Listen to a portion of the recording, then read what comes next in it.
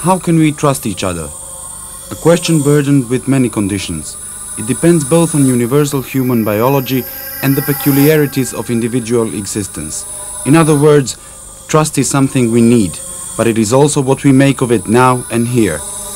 In the 20th century, the terms for trust in diplomacy and politics were changed.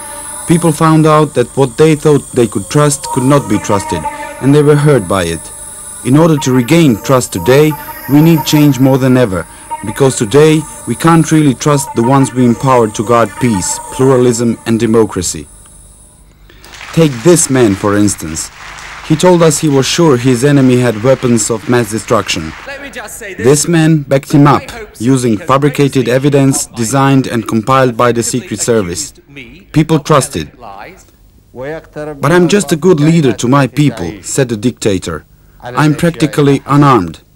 His people trusted. So what Bush and Blair needed to do was to invade Iraq, crush Saddam and find the weapons of doom.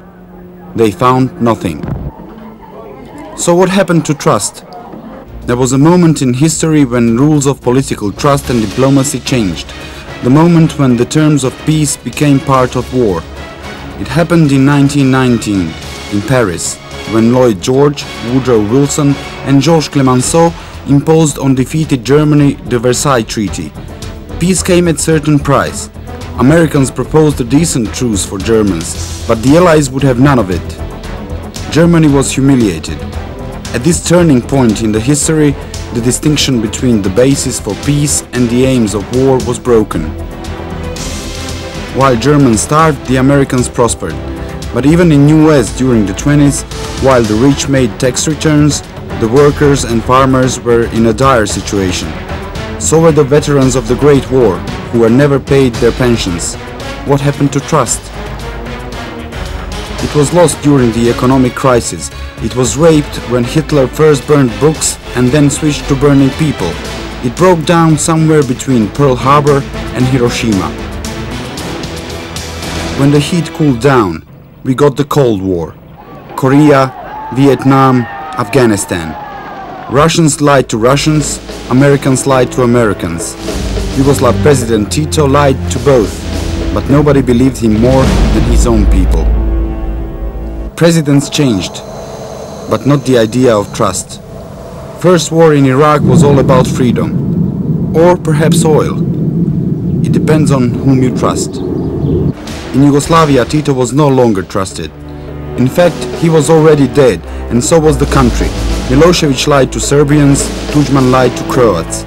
They said their armies didn't enter Bosnia. At the end, everybody lied to everybody. What happened to trust? It got crushed long before the Twin Towers, and it certainly wasn't restored when we found out that Bush planned to invade Iraq before September 11th. Trust is a tricky thing. It is always a part of a system in movement. Scientifically speaking, it is an interdisciplinary phenomenon. And so is cybernetics, or the system science, which emerged after the World War II.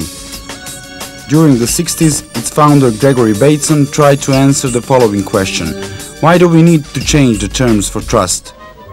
Because in Versailles, war was merged with peace and lies blended with the truth. That was the answer. Bateson called it a deception. And here is what he said of trust among humans. If we trust and find that that which we have trusted was untrustworthy, or if we distrust and find that that which we distrusted was in fact trustworthy, we feel bad. And so from Versailles to Iraq, all conflicts break trust, and the only thing that can restore it is finding out what really happened to systems that managed to break it. Bateson realized we need to think about significance in history and of the events when attitudes are changed in terms of systems and not merely in terms of individual actions. System thinking is key to understand what happened to trust, but Bateson went further.